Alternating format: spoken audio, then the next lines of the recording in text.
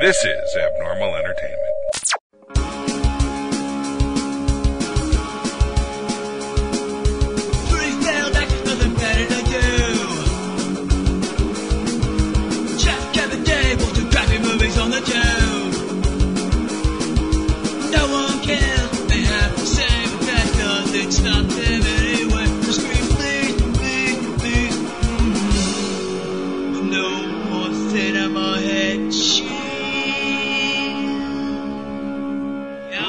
Welcome, everybody, to the Cinema Head Cheese Podshort for The Tick.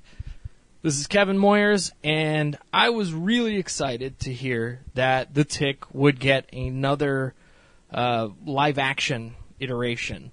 If you remember, back in 2001, we had a version with Patrick Warburton and Nestor Carbonell, and don't remember the rest of the cast off the top of my head.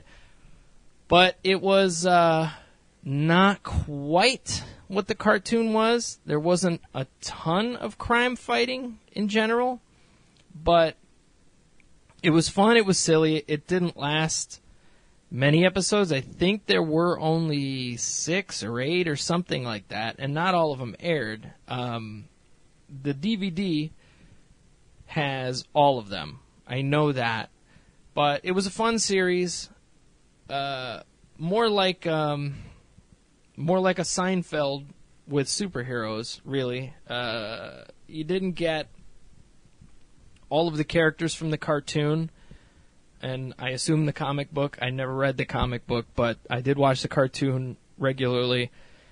You got, instead of Deflator Mouse, you got Batman Well, which was Nestor Carbonell. I don't know if there was a copyright issue with the opera, but I think that was the problem. I think there were other characters that were changed to other heroes, and whatever the reason is. The weird part about the whole thing is that the original creator of The Tick has written every version. So it's kind of interesting, really, because you don't see that often.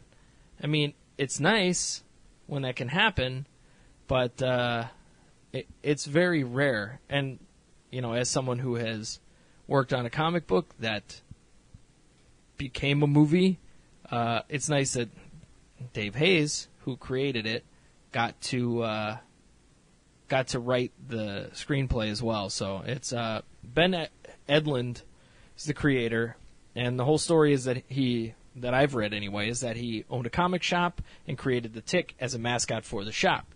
He later turned it into a cartoon, and then it became a TV show. So it's pretty cool, but the way this show works is it's an Amazon original, and Patrick Warburton, by the way, the original TV live-action Tick, is a producer on this, which is pretty cool. He helped get it made. But they did 6 episodes for Amazon, and that's unusual. Amazon generally will do a pilot, see how that works, and then go with the rest. Now, the good thing with this is that it's an existing property. People already know it already has a fan base, so it's not like you're going to have an instance where somebody's going to watch the pilot and go, let's skip it. You know, this kind of thing people are going to want more. And the angle they took on this version of the show, I thought was great, because the Tick is not the central character here. It's actually Arthur, which is cool. And there might be some spoilers in what I'm telling you. Always a possibility on the podcast. I will do my best not to, but the general idea is that Arthur is not well mentally. He's an accountant. He has a day job. He has Dot, his sister, kind of keeping an eye on him because, you know, he struggles. And he has episodes where he sees things, he forgets things, stuff like that. But again, he's able to hold down his accounting job and an apartment and all of that. So, the big driver for Arthur is that he believes that the Terror is still alive. He's supposedly dead. He's played by Jackie Earle Haley. Supposedly died back in 1998. Arthur doesn't buy it. And the reason Arthur is so focused on the Terror is that there was a superhero team who they were killed by the Terror, and their jet crash landed on Arthur's father as Arthur watched. So it was jarring, and he actually develops an eye tick. So as the tick appears to Arthur while he's kind of trying to track the Terror, he thinks the Terror's alive, he thinks the Terror's coming back. You're not really sure if the tick is real or a figment of Arthur's imagination, because Dot does say, well, you see things and you hear things and stuff like that. So it's kind of interesting. The whole thing's 6 episodes, and it's a fairly complete story within that 6, but you definitely need and want more. It's really just getting the tip of the iceberg. The main villains in this are Ms. Lint, who has the power of static electricity, and it shows. That's how she got the name Ms. Lint.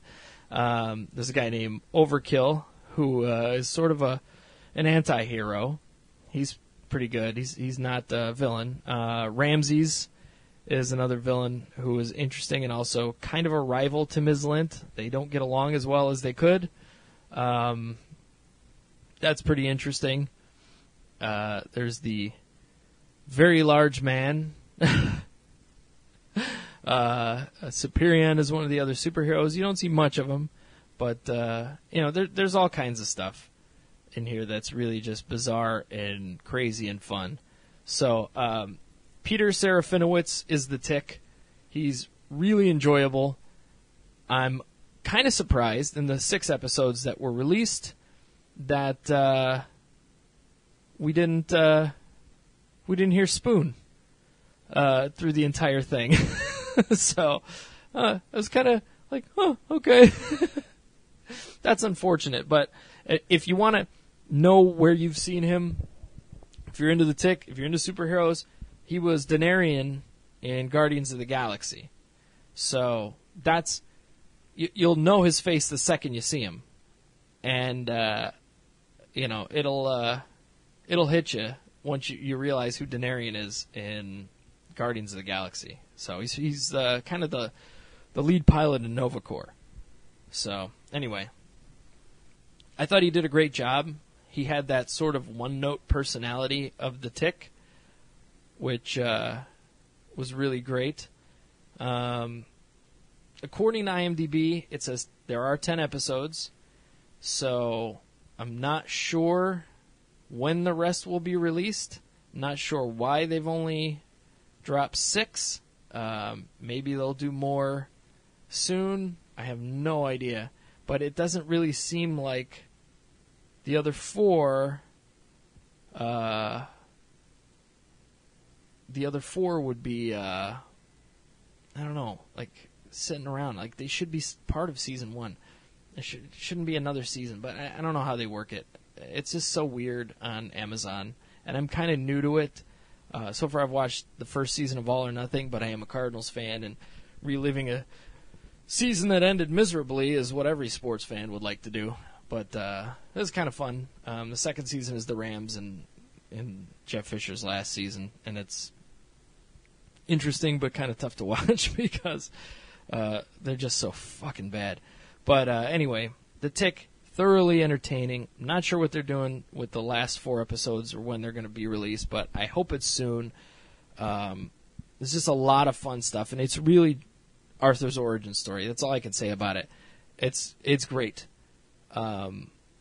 It's great to take that angle, really. And maybe Ben Edlund wanted to do something different with it. Who knows? I mean, again, I don't know how the comic book started. I don't have that information, but it was a blast. I would check it out. And they're all half-hour episodes. You can burn through it in no time and really enjoy it. One thing I was concerned with, because I was like, well, it's on Amazon. It can be edgy, whatever. Is it kid-friendly?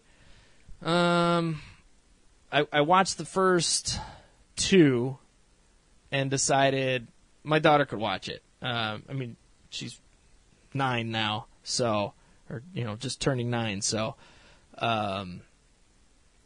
there's a lot of swearing, but, there is out of me, so, that's fine for her. If you don't let your kids watch PG-13 kind of stuff, I mean, they say fuck a little bit more than that. It's not rated at all that I know, but, shit and fuck. It's not really, there's nothing sexual in it. I don't remember if you see a bare ass or anything like that, but there's no nudity to my recollection. No, there's no nudity or anything like that. Yeah, because I did sit and watch the whole thing with my daughter, and that would have been an awkward thing.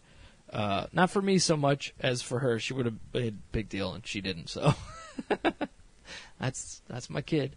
If you've listened to enough of these, you've heard her on here. So, but yeah, she wanted to turn away from it a couple times, but in the end, almost like she was bored a little. But I think she had her mind on rewatching all of The Flash. So I did get up to go to the bathroom at one point when we paused it, and she left Amazon for Netflix to watch Flash. I'm like, hey, we're in the middle of an episode. That's rude. But we did sit and watch the whole thing, and she liked it. I don't think she loved it, but she liked it. So, gauge things that way if you want to watch it with your kids. But, and I would go a little bit older, not a 5-year-old or something. So, or a kid that's used to that kind of language. It's not rampant throughout, but it happens. So, anyway, it's a fun show. Check it out. And thank you for tuning in. I do appreciate it, as always. Head to cinemaheadcheese.com for more of these, more reviews, some movie news now and again, and abnormalentertainment.com for all of our podcasts. So that's there. If you want pop culture, check out Masterpiece Theater, of course. You've heard many of that crew on this show. Also check out Anywhere But Here, which is a show that's new to us. They just hit their 200th episode right after joining our network. So Ant and Tom from England, we are now, 3 countries strong. So we have England, Australia, and the U.S. So it's good stuff. And that's all I have. I'm rambling. Thank you for tuning in. I appreciate it, and we'll see you next time.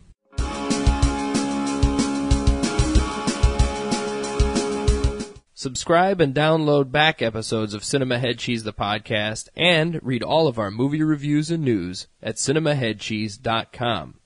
Email us at cinemaheadcheese@yahoo.com. Search Cinema Head Cheese on Facebook and tweet us at CINHeadCheese. And for more podcasts, books, comics, blogs, and videos, head to abnormalentertainment.com. You've been listening to the Abnormal Entertainment Network.